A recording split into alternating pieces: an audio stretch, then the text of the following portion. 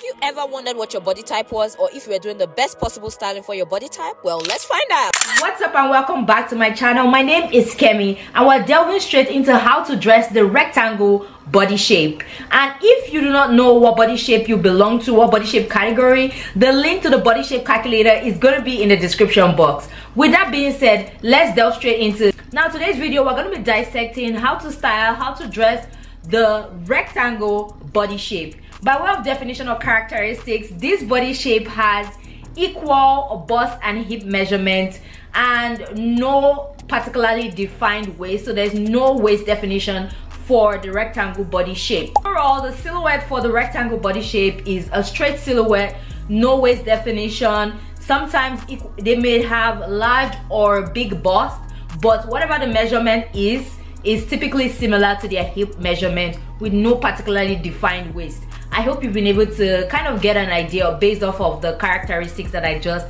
defined for the rectangle body shape.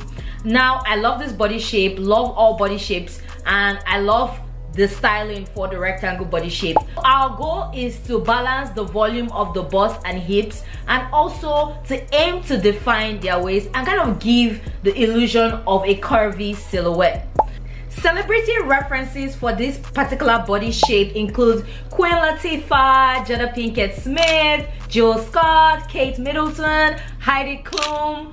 By now you get the point, you get the idea. All of these beautiful ladies are shaped in the rectangular body shape. Now let's get straight into our goals, styling, and I'm going to be starting from the top down to the bottom, right? So for the necklines that want to style this body shape include the V-neck, the off-shoulder, the sweetheart, the round neckline, oval necklines. All of these necklines are flattering necklines. So that doesn't mean that you can't style with other necklines, but the necklines that you definitely want to avoid include Sabrina neckline, square neckline, boat necklines. The reason is that these particular necklines make you seem more rectangle, and we're trying to avoid that rectangular look. The sleeves, what you want to focus on in terms of styling with sleeves is you want to give a style sleeve with sleeves that give you more volume, like sleeves that have embellishments on them, that have ruffles on them.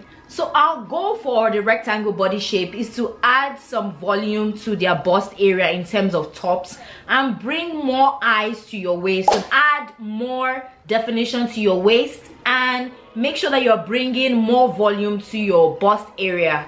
Correct? So with that being said, some of the tops that you might want to gravitate towards will be embellished tops, ruffle tops, and you want to avoid fitted sleeves because it's just going to accentuate and make it obvious about the rectangle shape or the shape of the rectangle, and we don't want that. So we also want to avoid boxy tops as well. That's just going to make you seem more top heavy. So we're avoiding boxy tops. For sleeves, we're avoiding fitted sleeves, right? So for sleeves, we want to gravitate towards embellished sleeves, ruffled sleeves. Go for loose or wide sleeves. Any of those sleeves are definitely flatter. They bring eyes to your waist and add more volume to your bust. For jeans, we want to stick to minimal flared jeans.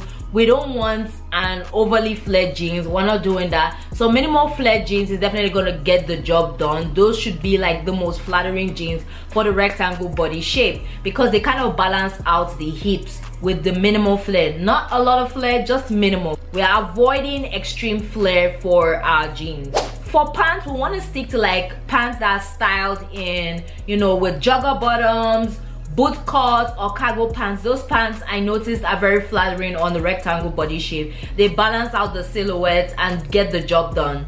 So for skirts, we want to stick to A-line skirts, pleated skirts, full skirts. Those are the skirts that you should definitely get your hands on once you're shopping and you need an idea if you are this body shape. You want to definitely gravitate towards anything A-line. Pleated, full skirts are definitely good options. Also, pencil skirts as well are also favorable for this body shape. Bear that in mind. Pencil skirts are also a go-to as well for this body shape. For shorts, we want to avoid low-rise shorts. We want to avoid baggy shorts. We also want to avoid any shorts that is loose or flare, kind of like, you know, the way we look for pants or we look for jeans. You kind of want to stick to that same criteria and dimension when shopping. Dresses that we want to avoid are, of course, boxy dresses. Anything boxy, just run away from it. If it's boxy, we don't want it, right? So if it's boxy, if it's straight, just opt out of it. If it's boxy or straight, you definitely don't want to do it. You want to opt for dresses that are fitted, cinched, especially in the waist area, and kind of add more volume to the bottom area, if that makes sense. So definitely gravitate towards any dress that you notice that, you know, defines your waist more, adds more volume to your hips. Yes, those are the dresses that you should gravitate towards. For dresses, we definitely want to do empire dresses, just because they make sure that your waist is more defined. So we want to do empire dresses, we want to do princess dresses, and we want to do anything belted, off-shoulder dresses, of course wrap dresses. Wrap dresses are very flattering for this body type. I love wrap dresses. If you do not have a wrap dress in your wardrobe, I suggest you get it now. Of course, with the same goal in mind, we want to emphasize the waistline for a jacket. So if we're getting a jacket, we're making sure that it's a belted jacket. We're making sure that it's also long and structured to cinch the waist.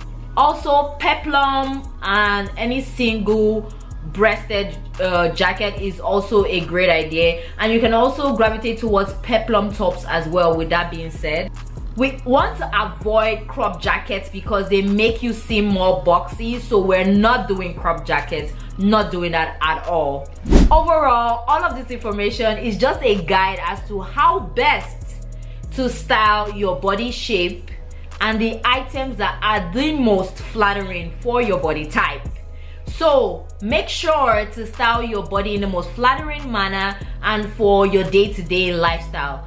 I hope you were able to get one or two things from this video. If this video was helpful to you, don't forget to like, share, subscribe to the channel for more content related to fashion, fitness, weight loss in particular, and just chit chat as well on motivation and building a healthy, productive adult life. With that being said, I'll see you in my next video. Booyah! On KEMI'S journey, we all look stunning. On